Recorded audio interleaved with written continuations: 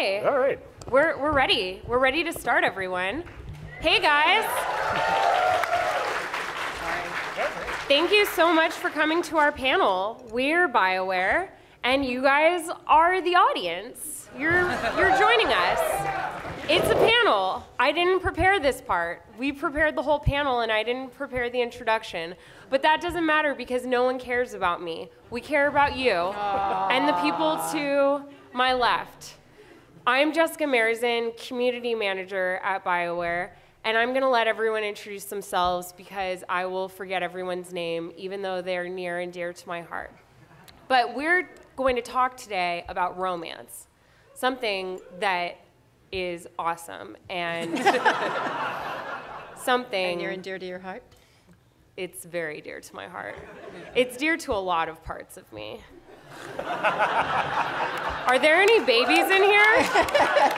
Is anyone under 18? Because we're a rated mature game. No, the whole con is over 18. Oh my gosh. It's our kind of con. This is our kind of con. Yeah. All right. Well, let's have everyone introduce themselves. We've got a lot to cover. Let's start with you, David. I remembered your name. It's good. Because we care about you, Jessica. We do. Give me a hug. Oh. This is already a very different GamerX than last year. Everyone's like, they're like an old married couple. It's true.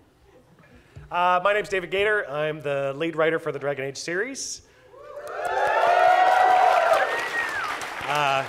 I've been with BioWare for 15 years, and sometimes it feels like romance is all I ever think about or do. It's not true, but there are moments. Indeed. Hi, I'm Karin Weeks. I'm lead editor at BioWare, so I work on both franchises with my awesome team of editors. I've been at BioWare for 9 years, and I'm so excited to be here. If I could ask you guys a favor, a lot of people we work with are working really hard on a game up in Edmonton. Can I ask you guys to wave, and so we can say hi to all the devs up in Edmonton? 1, 2, 3. Good job. Rock on. Thank you very much. Go. Hi, I'm Patrick Weeks. I'm a writer. I'm one of Dave's minions, and I've worked at BioWare for 10, I guess, years. And you know me and not you. Well, I don't know. Okay. On both the We are an old married couple, by the way. the Mass Effect franchise and now on Dragon Age Inquisition. There we go.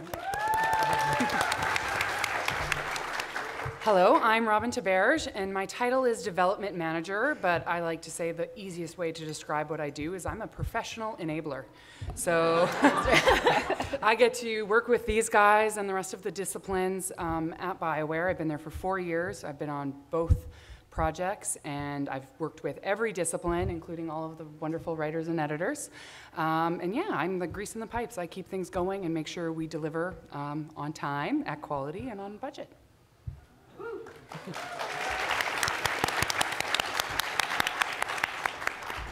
So let's just cut right through the bullshit. Am I allowed to cuss on this panel? Yes. Yes. Yes. Oh my gosh. This is it's just verklempt. That was not English. Let's cut through the bullshit and let's talk about how we make romances. In games. In game. Oh. All right. Always editing. Always needing it.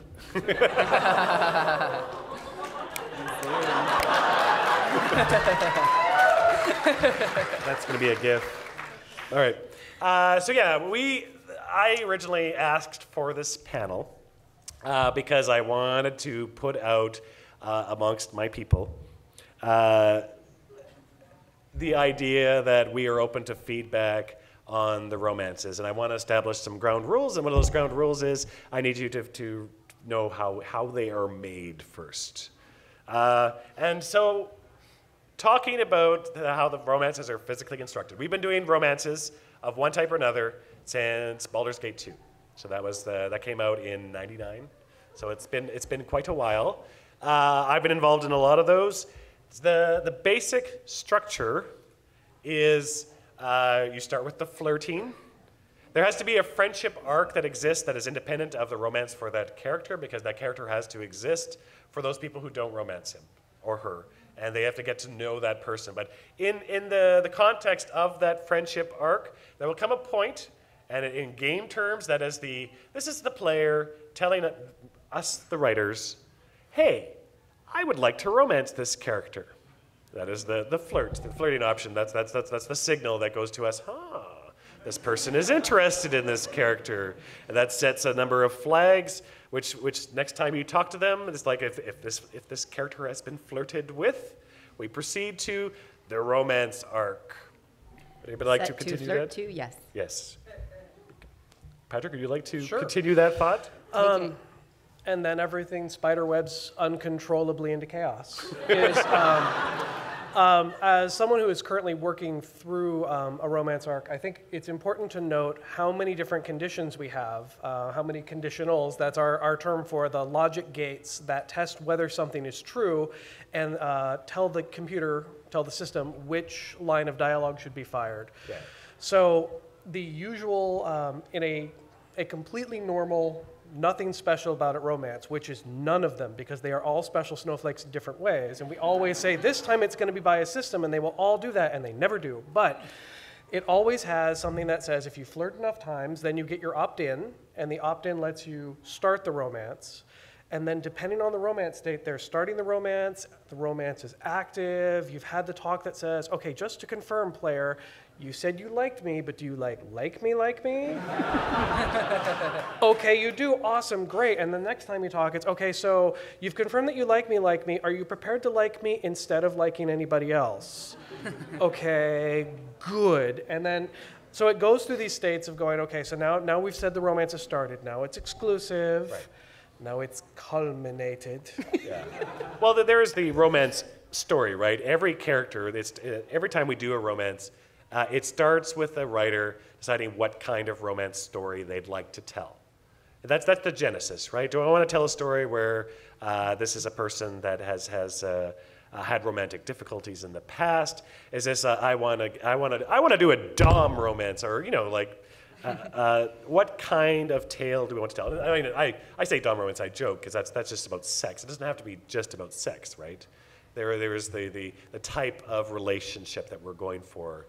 Is this where there's a betrayal element, and you have to decide whether or not you forgive that person? So once you've gotten past the do you like me? Are we ready to start the romance story now?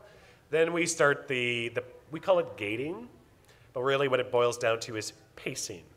How do we spread the romance story across the game?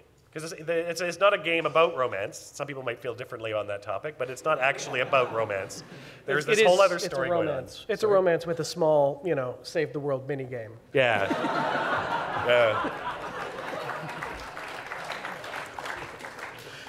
And maybe some combat quick time events. Yeah, whatever. But we have to sort of, how do we spread that story over the course of the rest of the game? And so we'll look for things like approval. I know that some people have said, well, it's like inserting approval coins until you get back the I love you, right? Some say it's so gamey. That's because it's a game. But that's not to say it couldn't possibly be done better, and that's the reason for this panel. So the gating is done by, say, approval. If we need to play the game to get either things or have conversations with this character to increase that number, which is their approval, until you hit that ding moment where it's like, okay, we're ready for conversation number 2, and Alistair gives you a flower. That's the gating mechanism, or it could be we gate it by crit path events. So once you have done this plot, which we know from the way the rest of the game goes, that'll happen about mid-game. Okay, so we make sure that can't happen until we've hit that plot. So the player has had some plot of their experience, just to make sure they're not having one really long conversation and it's like, romance done, and then they have the rest of the game to do. We want to spread it out a little bit. But that is the essential of how we put together a romance. I think probably what more people are interested in is how we put together a romance, say for Inquisition in particular. One of the questions that probably gets brought up is, how do we decide who is romanced? Yeah? I don't know, that didn't seem enthusiastic. Maybe they don't care. Moving on care. to... Yeah. Are you trying to turn this into like a cheerleading rally? How pumped are you for how we put the romances together in Inquisition?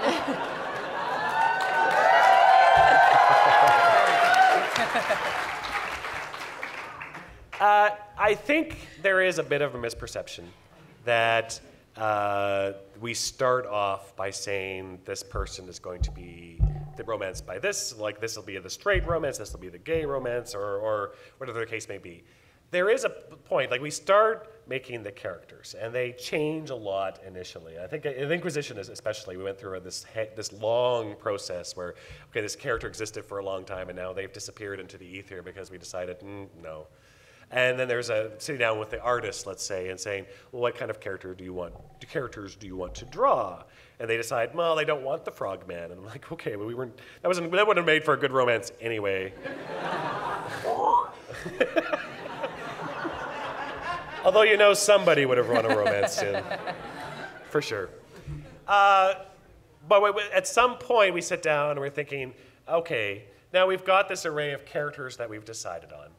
And then the discussion starts on, well, this writer is sort of interested in writing the character, and they say, I'm kind of thinking this would be kind of cool for a straight romance, because I have this particular thing in mind. And there's also a conversation of, well, we want to make sure there's enough options for everybody who's playing the game, so we're thinking of the player experience. So there's a bit of back and forth negotiation. Even you guys are part of that. Like it's not just the writers who are part of that discussion. The editors will be part of it. VO is part of it. The production team, the managers, everybody sort of is putting their 2 cents in kind of like what they would like to see. And it's not in terms of, well, I think that character looks straight. Or I think that character, he's pretty gay. This conversation starts a lot earlier than that, probably even before we're seeing like a solid visual concept for the character. Probably before we've fully settled on, like we probably have a good idea of what their story is going to be, but we haven't really detailed out the complete arc at that point yet. Would you say and that's sometimes correct? it's, we move things from game to game. Dragon Age is number 3 in the series, and so it's, taking a character someone's interested that maybe had a smaller role in a previous game and figuring out, what's new about their story, what's different. And oftentimes we're incorporating feedback from discussions just like this. What ideas have we heard about from fans that we want to incorporate, or, what new ideas do we want to work in? And we start kind of weaving all those threads together and seeing what character will fit with this idea that we had and how it all comes together. I think something as the ostensibly straight guy on the panel, I think it's one thing that we have to, as writers, be aware of and kind of try to strike a balance on within ourselves is sometimes I will write a character for a romance, and I will say, okay, I know this was written to be a romanceable by male player or male PCs or female PCs, but this one really just kind of feels like it only really works with the female PCs, and it's hard to be objective on that, and it's important to kind of rely on the other writers and the rest of the room and really the rest of the team to say, is that just me? Am I putting my own, straight guy values on that? Like, I can't see that working from this other side? Or is this something where it's like, no, actually, it is important to this relationship that this character only be attracted to one gender or another? And I think doing that, having those limitations, lets us tell stories that have, okay, this actually is a same-sex relationship. This actually wouldn't work if it was just a het relationship. Yeah, I say that's fair. I mean, if you've done any writing, there is a point at which the character starts to develop a life of their own. And that's true for far more than sexuality. There comes a point where it doesn't matter whether we're talking about the romances, where I'm writing the character and it's like, I just don't think, I know the plot requires them to do this thing, but I just don't feel like that's going to work. And that could be a conversation sometime. It's like, dude, just get over it and make it happen. But I mean, that doesn't happen very often because it's like it comes to a point where you have to respect the process, right? And the process is not, well, we require this character to have this sexuality and that's going to happen come hell or high water. It is like, okay, when we reach a point, and it has happened, where a writer has said, I just don't feel like I'm doing this romance justice. Is there a way we can accommodate? And it might be another writer who's like, oh, you know what? I think that would be cool, that the character I'm doing, it would be great if they were bisexual. That would totally work for them. And it's like, okay, let's do that and try to work around and look, and, you know, we have the chart. We do. We have the chart. We have some amazing It's meetings really, about this. really You guys big. have no And idea. the chart, the chart, incidentally, is where we're looking at, okay, for the players of various types, what options do they have?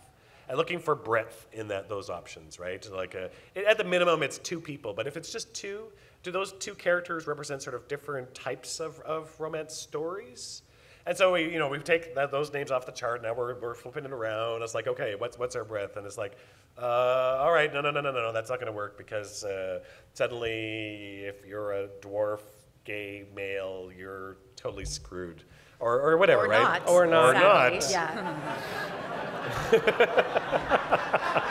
Said all 3 of them. Yeah. Trying to figure out exactly where we lie on that point. But yeah, characters, there is a point at which the character isn't always going to do what we want, and I know that there is often some disappointment because people are like, well, I really had my heart set on that particular character being this particular way. The process doesn't always lend itself to that. So it's about writing stories that we need to tell. Yeah, and I think the other part of that is just hoping that we have the trust from enough of the players to know that we've hit that pretty rigorously, and it is really only when we genuinely feel and have kind of gotten, you know, the feel from the room, like, no, okay, that one really does need to be this type of romance. This should only be a same sex. This should only be a straight romance.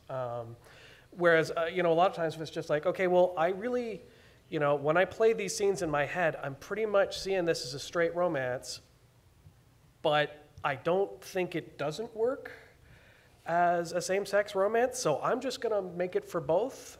And if there are people out there who are like awesome with that as same-sex romance, that's fantastic.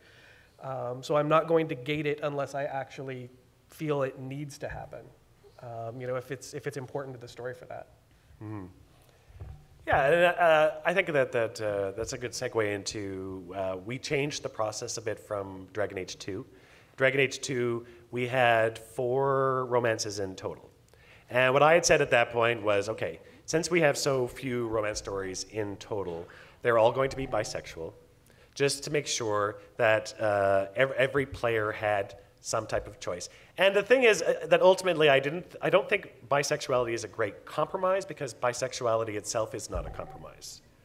But in terms of gameplay, we couldn't deny that, okay, the way we did Origins, where we had 1 bisexual character and 1 straight, 1 for each gender of character, did not really make for the feeling that gay and bisexual players were sort of on even ground with everyone else.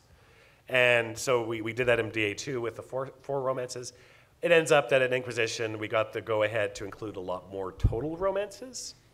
So the decision was made, okay, then we don't need to compromise. So we were going to have straight romances alongside bisexual romances, alongside gay romances. And I thought that was pretty important because those are different stories to tell.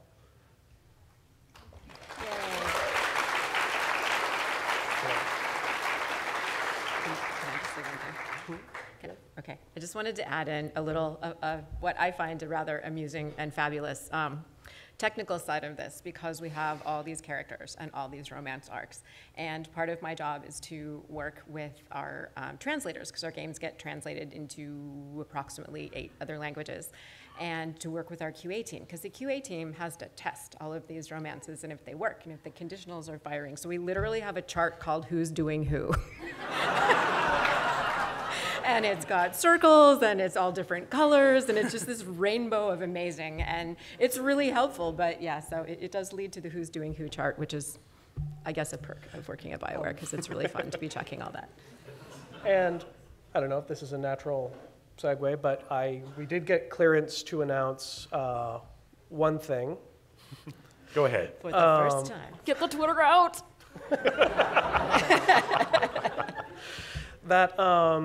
So one of the followers that I was working on, the Iron Bull, is anyone who read his Q&A saw that he has a kind of a larger-than-life lifestyle. He's very enthusiastic. I recall I wrote something to the effect of he'll overeat, he'll drink till he passes out, and he'll happily hop into bed with anyone that he's reasonably sure he won't break. And people read that in a variety of different ways, and in fact, I had written that specifically with that wiggle room because he's tricksy. One of the things you may have noticed if you've seen the Iron Bull is that he's freaking huge. He is bigger than your average Canary. Like literally, his rig is bigger than he all has the other his Canaries own rigs, unique, so to speak, about the size of a golem model. Yes, and for a while we were looking at the possibility of romances with him, but we honestly weren't sure whether it was going to work from an animation perspective. You guys remember that poor dwarf we were talking about before? Yeah. We needed a lot of wiggle room. Lots So, of yeah. So, as of earlier in the week, thanks to the Herculean efforts of John Epler, who's a cine designer who was working on the Iron Bull and is a very, very awesome person. Let me point out, I'll just jump in. The cinematic designers, this is the point of the project. Like, we get to come here because we're basically done and we're on vacation. Yeah. Woo! The cinematic designers are the people who are at the end of the pipeline, who are currently working their asses off, working long hours. Every day they come in, those circles are a little bit deeper. Those are the people you were waving to that Yeah. will go. John Epler was a cinematic designer who went above and beyond because he thought, well, I want to make sure that this character is romanceable by as many different types of people as possible. And thanks to his insane work, I had to remove a couple of lines of dialogue explaining why the Iron Bull wouldn't romance you. And no matter what gender or race you pick, you will not break.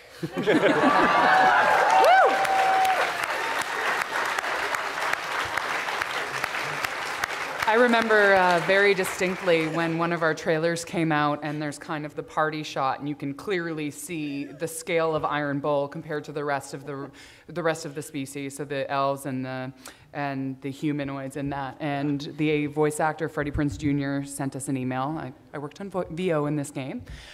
He sent us an email and he's like, wow, I'm huge. And then we sent back a bunch of vulgar jokes, but but yeah, he was pretty impressed That's with actually what we one of pulled the off things. for him. Yeah, That's one of the I'd things like we to haven't hear run you into. Yeah, a more lot. But about what he brought because he was. Yeah, all Freddie over. Prinze Jr. He's been in our games before. He played James Vega in Mass Effect 3, and he's a huge game fan. Yeah. He brings more to the table than a lot of VO actors do because he plays them. He understands how it works. He understands how these romance arcs function because he's been in there. And his voice, that's all him. That's Freddie Prinze Jr. putting on Iron Bull, the character. That's not processed, maybe a tiny bit pitched down, but that is a character that he created, a voice that's completely unique for Iron Bull. So Iron Bull is who he is because of what Freddie also brought to the table. Looking at what Patrick had written, he's kind of put his own spin on it, and like you said, they definitely do get a life of their own, especially when you start roping in some more parties. I was Yes. I was in the booth with Freddie Prinze Jr. the day that he was, and I've got to say, I'm not sure you were invited to that. You may have just kind of wandered in.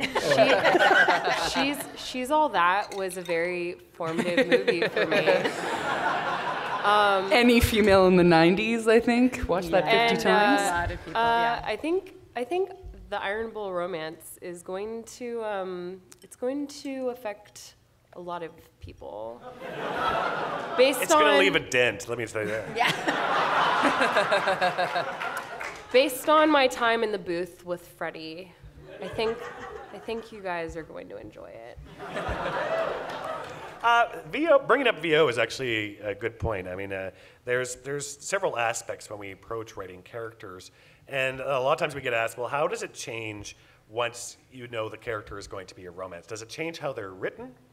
Does it change how they look, and does it change how they sound? And those are excellent questions, because the answer is essentially yes to all three. Maybe not as much as you might think, but it has to be there in the back of your mind. It's like for the character artists. You know, they might send a character concept or something, and I have to go to them and say, look, somebody has to want to kiss this character. Somebody has to want to kiss this character. Not that you necessarily need to make them look a supermodel, and there's a drawn-out sort of process where you have to sort of chase your own tail a bit, right? It's like, well, we don't want. What are we saying by how we are making them look? Like, because there's also the element of we're saying something about.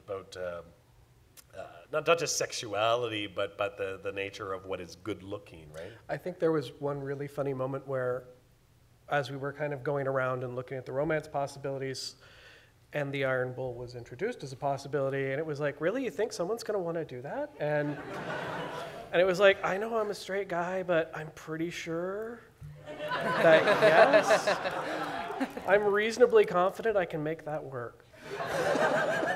Oh, come on, we could put a mailbox in the game and somebody would want to do it.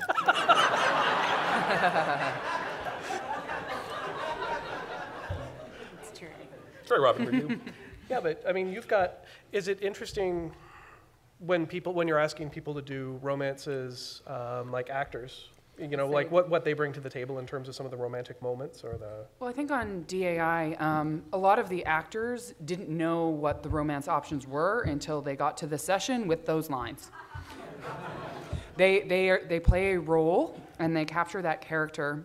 And then when we get to the session where we hit the romances or the culminations, we bring in the writers who wrote the dialogue for that character, and we'll also bring in the cine designers that we talked about who are animating the scenes and the conversations that you're going to have with your romance option, and we get them all in the booth in Edmonton, and they do a little Skype connection to the VO booth wherever the actor is recording, and everybody just kind of looks at it. Okay, like, well, does this person need to be tender? Do they need to be tough? You know, is this my badass daddy type, or is this, you know, my soft shoulder to cry on?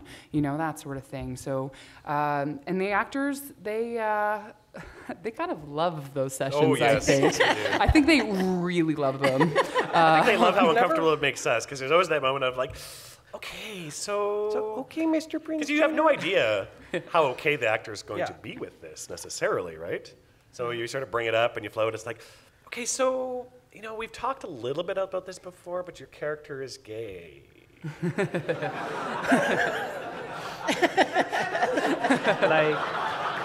Like super gay. Super gay.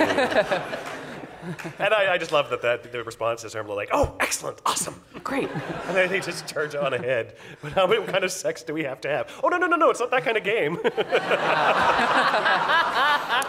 I think we hit a couple of Patrick lines in an earlier session with Iron Bull, and out of context, some of them are quite interesting. So it's like a line or two, you know, whatever's ready, whatever Karin has had the chance to edit, you know, there's so many dependencies, so whenever things get shuffled our way, we record them with them, and there's some that came up out of context for Iron Bull, and he's like, okay, what am I doing here? And I remember Caroline telling him, 50 Shades of Bull, go.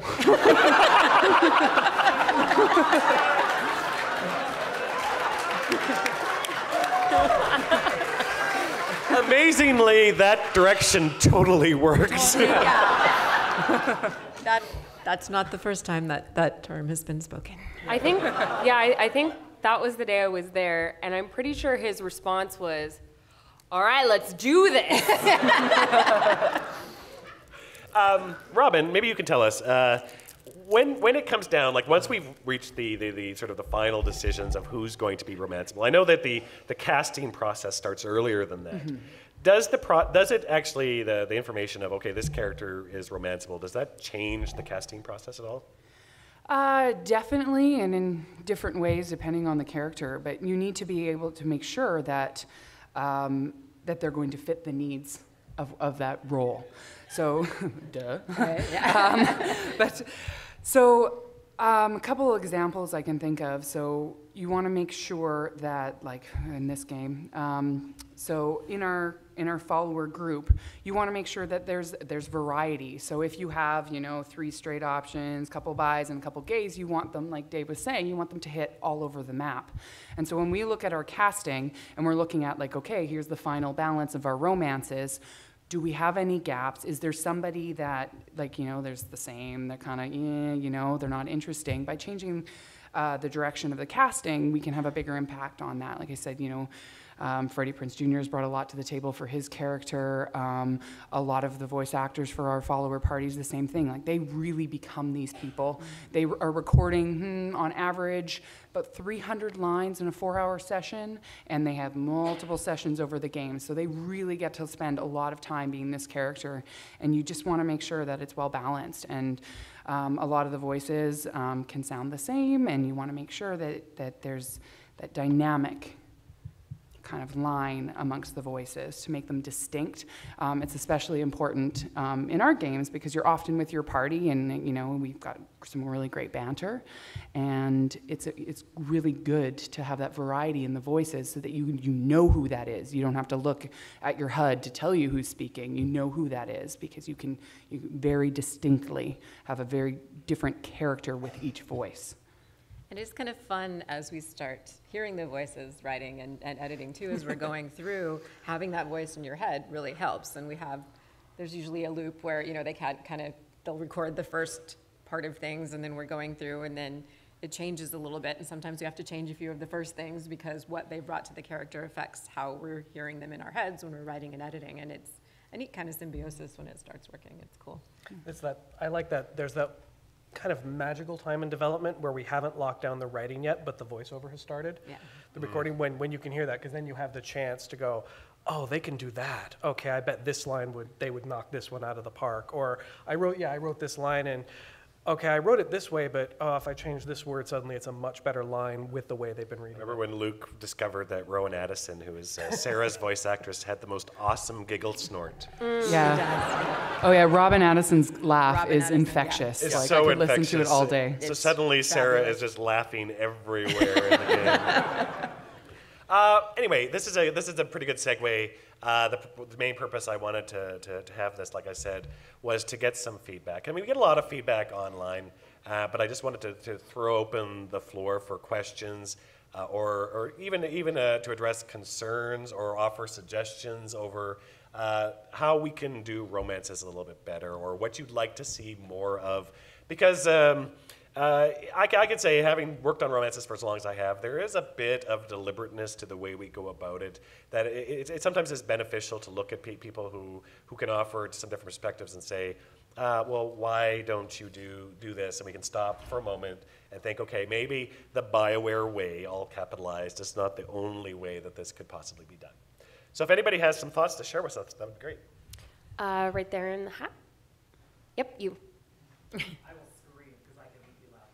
So I've noticed oftentimes in Dragon Age games, when you try to romance multiple characters, they become sort of like, oh, well, what are you doing? It ends up being kind of a sketchy thing that you can either evade the answer to or just be flat out like, oh, I'm with someone else. Have you guys thought about, or what are the possibilities of having an open, consensual polyamorous You talk about relationship? polyamory? Yeah. Okay, there's a good reason why we don't do that. Because Yeah. the scripting destroys you. Honestly, that Legitimately is the reason. That is the reason. I have answered this question before. Yeah. We have considered and probably will consider in the future having a polyamorous relationship, but if we did, it would have to be characters that are set up to only have a relationship that is polyamorous. Like two people who are already in a relationship, and you can join as a third if they're already open, or something similar to that. Yes. Yes. We're definitely not opposed. It's not something that we have a problem with on any level beyond the scripting has broken us every time we've tried. Yeah. Cool, awesome, thank you. Okay, Jessica's running around. Jessica is doing the running. Awesome. Ooh. One, in regards to Iron Bowl, my body is ready.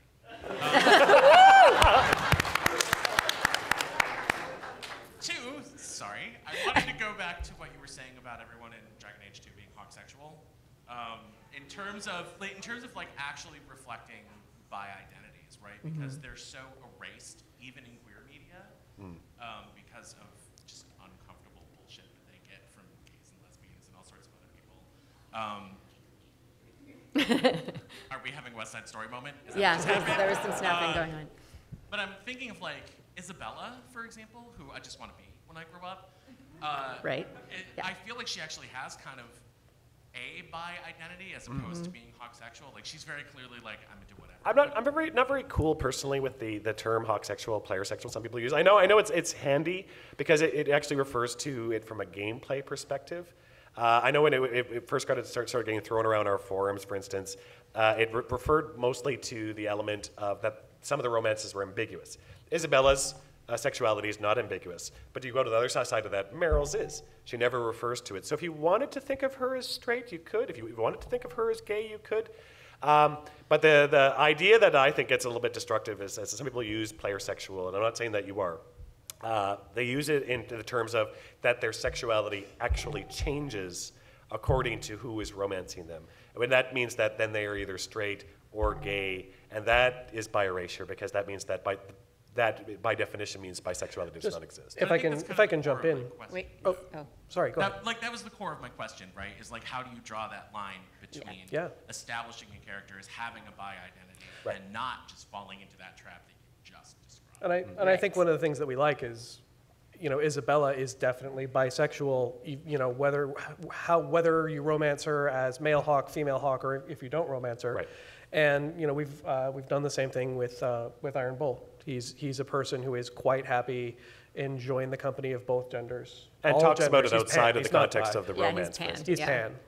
pan. So part of that is when we write, like when we wrote the DA2 romances, we wrote them knowing that they were bisexual and with that in mind.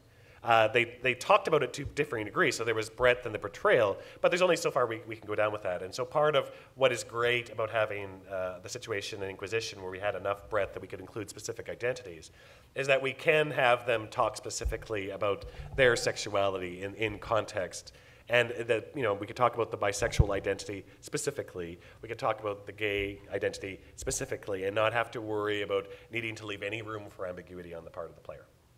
It's arguable as to whether that ambiguity was actually helpful to begin with. I know some people liked it, some people really hated it, so there's argument, but for us, the ability to actually tell different stories with these characters is better because we don't want to tell a bunch of only bisexual stories either. That's not representation.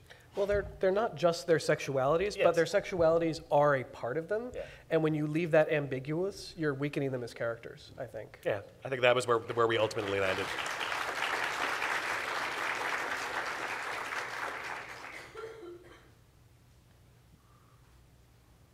Great talk so far.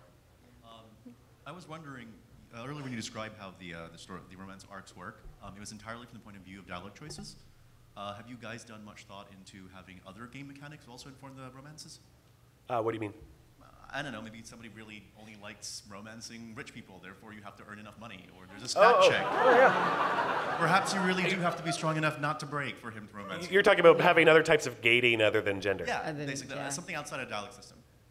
Yes, we have some romances in DAI are gated by the player race, for instance, which Iron Bull was for logistical reasons until John Epler threw himself on that grenade.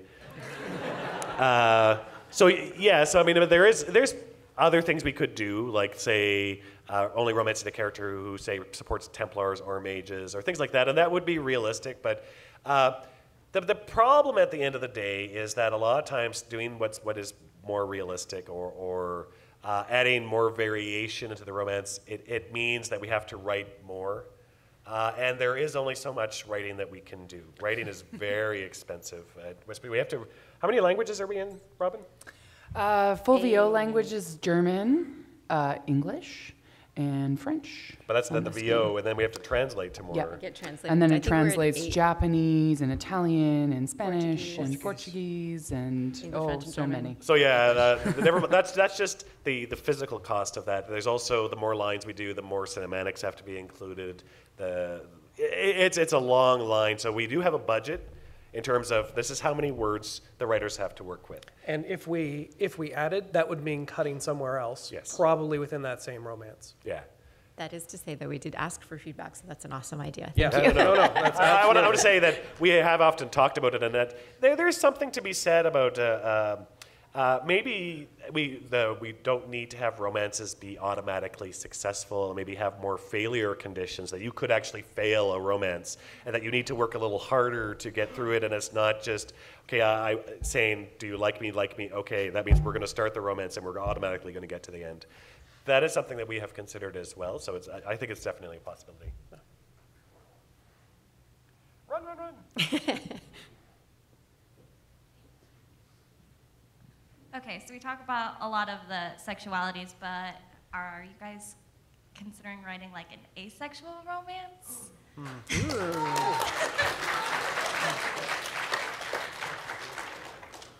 I don't know what that would look like, and that's just speaking for me personally. I think there would have to be a conversation over how we would approach that, and not just, okay, an asexual romance is covered by having a romance that just never leads to sex. That may be the easiest way, but I don't know that that's necessarily the most respectful way. Yeah, I think it's something that I've seen increasing amount of interest and kind of demand for, and yeah, I think it's something that we could definitely look at and have one or more writers just kind of research enough to make sure they could do it justice. Yeah, I mentioned in the other panel that part of it has to be a writer who wants to tackle that particular topic and thinks that they can handle it. And I think we have a pretty adventurous bunch. The Dragon Age team is pretty game when it comes to trying out different things. So I don't doubt that may happen at some point. So yeah, it's a great idea. Coming in front. This is terrifying. So I would be really interested in a diversity of body types in companions and anywhere in the Dragon Age universe. Yes. Maybe I can probably grab this one. So it's probably another technical limitation, unfortunately.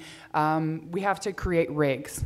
So our technical animators, they will create, like literally down to the bone count. We'll create these different rigs, and then we'll animate it. And there are technical limitations around doing that. We can only create so many rigs. We can only create so much variety. Then there's not only the body type, but the customized heads that you have to put on all of these characters. And it's generally a time limitation, and then, yeah, just a budget thing. So we'll offer lots of, as much option as we can in different body types. A large amount of that is based around the races in Dragon Age. Yeah. But yeah, it's generally a limitation on just how much we can take on in each discipline. Which is not to say that we haven't discussed it. Oh, sorry. And when we're planning, we several times, in the early stages of some of the Mass Effect development, we could only have one gender or other of the alien races because there was only one. So it's like, well, if you only can have one, why can't it be female? If you can only have one, why can't it be someone who's like the Turians, not this big around, right? So those are really good questions to ask as we're planning and as we're in development. So And I think especially as, that's one of the tough part about being the first BioWare game on the new engine is running into those limitations and having to generate all that content. What we're really hoping is that future games that are from BioWare on the Frostbite engine can, really see more diversity add in that area, so that, Yeah, because heaven willing, Dragon Age 5, The Final Frontier, or or whatever, is something where we have a really good diversity of body types. Yeah, and that's one of the great benefits of all being in the same engine now, is future projects will be able to benefit from the rigs that we built for DAI. They won't have to build those again. They can just put a new appearance on them, make them a fabulous new character for a future game, and then start building our library of diverse rigs. I will say, though, that that kind of a thing has to come largely from the art department, and I have heard a lot of interest among the artists in having that kind of diversity. So I think there is definitely a push from below to make that happen in time. Yeah, keep asking about that. I've had that exact conversation in Montreal, and I know that they're definitely interested in it. It's just like everyone said, it's just tech-wise, but next gen and on Frostbite, there's lots of interest. So it's just catching up with the technology. So I think we probably only have time for one more. I was getting One more, yeah. I have the power. You win. all right, mutant and proud. I love it. So I bought Dragon Age Origins 3 years ago, and exactly 5 minutes later, I was in a car accident, which drastically shrunk my, I'm a social worker, I traveled all over southwestern Pennsylvania, and so for the last 3 years, I've basically only been able to stay in my house. So I have been romanced by your game, because when I could not leave my house to see my friends, and when I could barely look at a screen, suddenly I was making these friendships that became romances that helped rebuild my confidence after my entire world was shattered. So I just wanted to say thank you for making a product that helped to save my life.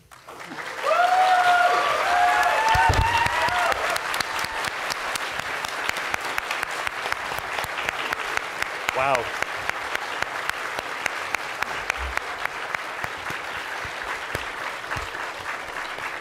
Thank you for telling us that. I mean, of all the things we get, every now and again, I know that I will get, for instance, I'm the one who's sort of the face of the writing team, so every now and again, I will get a message from somebody, and it will just sort of underline for us sort of the why it feels so good to do what we do and to make the efforts that we do. I've had people write me and say, your game helped me come out. Your game saved my life. When I was, your game made me feel better when I was really depressed, and I felt like people cared about me, or it made me feel like it was possible for me to be attractive. And it's sometimes tough to read that, because it's like I want to sort of live in a world where the game I make is really just fluffy fun. But to know that it touches people like that is also really validating for us as artists. So thank you very much. It makes a lot of long nights worth it. So yeah. You're the reasons, you're why we do it. So thank you very much.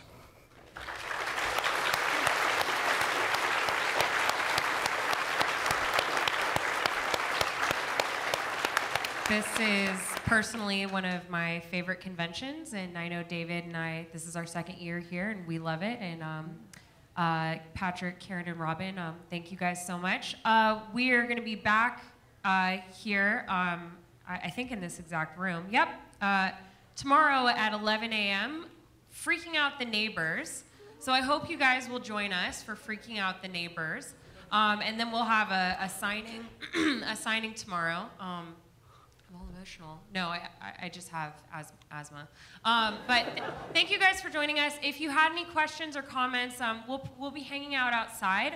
Otherwise, please enjoy GamerX. This is such an important convention. So many important issues and just fun. Just fun. Please go give high fives to all the volunteers and the organizers, and come chat with us outside. And see you tomorrow at 11 a.m. And if anyone wants to hashtag Ride the Bull on Twitter,